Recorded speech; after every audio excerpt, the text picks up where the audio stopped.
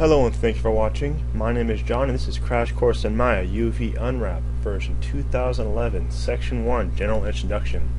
This video is going to be the very basic introduction on what these series of videos are going to contain, such as table of contents.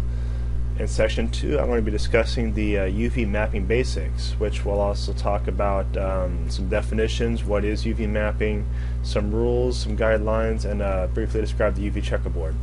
Section 3 will be the UV texture editor, where I talk about the location, some general tools such as lattice, smudge, shells, smooth UV, flip and rotate, etc.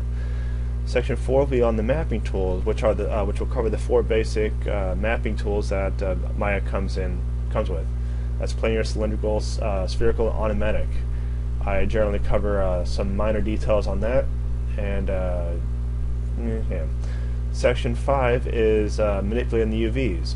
This section will talk about some display options in the UV texture editor, how to separate the UVs from one another, how to reconnect them, and once you have your UV layout how you want it to, how to actually export the map so you can actually use it and manipulate it into any image manipulation software that you so desire, such as Photoshop, Corel, Painter, etc., etc. Next video is going to be Section 2, which will be the UV mapping basics. Thank you very much for watching. I'll see you then.